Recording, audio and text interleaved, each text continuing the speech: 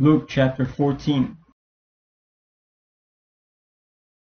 And it came to pass, as he went into the house of one of the chief Pharisees to eat bread on the Sabbath day, that they watched him. And behold, there was a certain man before him, which had a dropsy.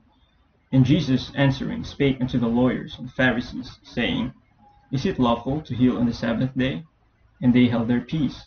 And he took him, and healed him, and let him go.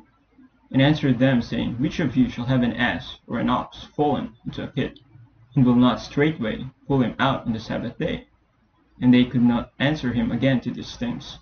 And he put forth a parable to those which were bidden, when he marked how they chose out the chief rooms, saying unto them, When thou art bidden of any man to a wedding, sit not down in the highest room, lest a more honourable man than thou be bidden of him.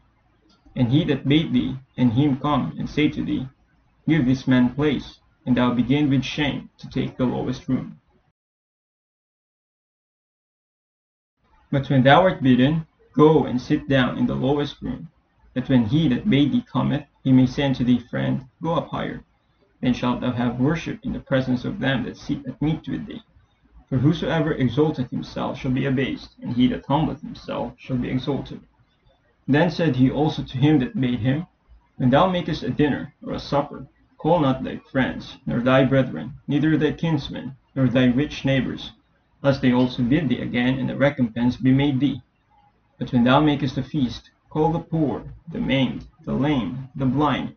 Thou shalt be blessed, for they cannot recompense thee, for thou shalt be recompensed at the resurrection of the just. And when one of them that sat at meat with him heard these things, he said unto him, Blessed is he that shall eat bread in the kingdom of God. Then said he unto him, A certain man made a great supper, and bade many, and sent his servant at supper time to say to them that were bidden, Come, for all things are now ready. And they all with one consent began to make excuse. The first said unto him, I have bought a piece of ground, and I must needs go and see it. I pray thee, have me excused. And another said, I have bought 5 yoke of oxen, and I go to prove them. I pray thee, have me excused. And another said, I have married a wife, and therefore I cannot come. So that servant came, and showed his lord these things. Then the master of the house, being angry, said to his servant, Go out quickly into the streets and lanes of the city, and bring in hither the poor, and the maimed, and the halt, and the blind. And the servant said, Lord, it is done as thou hast commanded, and yet there is room. And the Lord said unto the servant, Go out into the highways and hedges, and compel them to come in, that my house may be filled. For I say unto you, that none of those men which were bidden shall taste of my supper. And there went great multitudes with him, and he turned and said unto them, If any man come to me, and hate not his father, and mother, and wife, and children, and brethren, and sisters, yea, and his own life also, he cannot be my disciple. And whosoever doth not bear his cross, and come after me, cannot be my disciple. For which of you, intending to build a tower, sitteth not down first, and counteth the cost, whether he have sufficient to finish it? Lest haply, after he hath laid the foundation, and is not able to finish it, all that behold it begin to mock him, saying, This man began to build, and was not able to finish.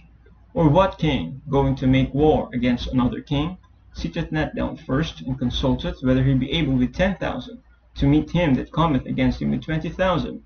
Or else, while the other is yet a great way off, he sendeth an ambassage, and desireth conditions of peace. So likewise, whosoever he be of you, that forsaketh not all that he hath, he cannot be my disciple. Salt is good, but if the salt have lost his savour, wherewith shall it be seasoned? It is neither fit for the land, nor yet for the dunghill. But men cast it out. He that hath ears to hear, let him hear.